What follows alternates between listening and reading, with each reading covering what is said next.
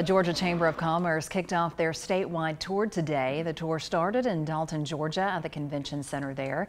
The Georgia Chamber of Commerce is talking to local business leaders about workforce and transportation at each stop along the way. They also plan to get feedback from the leaders in order to build a better economy. I think it's important for the business community to come together so we can hear from them directly. They need to hear the right data so they make the best decisions here for this community as well for the region. But more importantly, we want their feedback so that we can make the right decisions down at the Georgia Capitol or when we're lobbying in Washington, D.C. The Georgia Chamber of Commerce will continue their tour next week in Middle Georgia.